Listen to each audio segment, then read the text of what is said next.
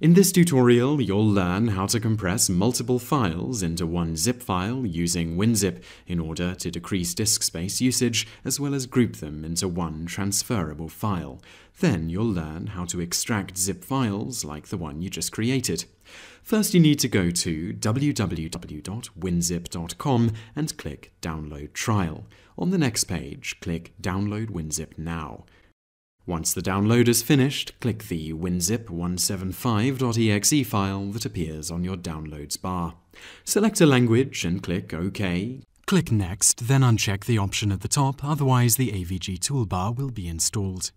Next, choose whether you'd like to send information about your usage to WinZip in order to help improve the program. Click Next and then Finish.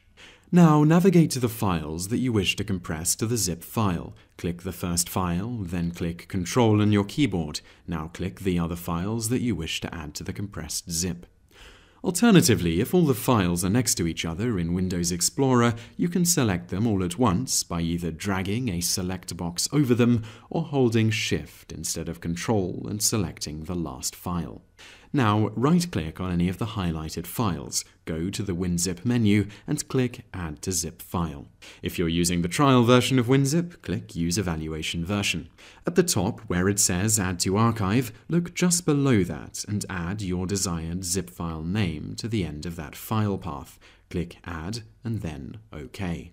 Now let's have a look at how we would retrieve the files that we just zipped. Find the zip file you created and right-click on it. Go to the WinZip menu and select Extract to Folder, which will be followed by the file path of where the folder will appear.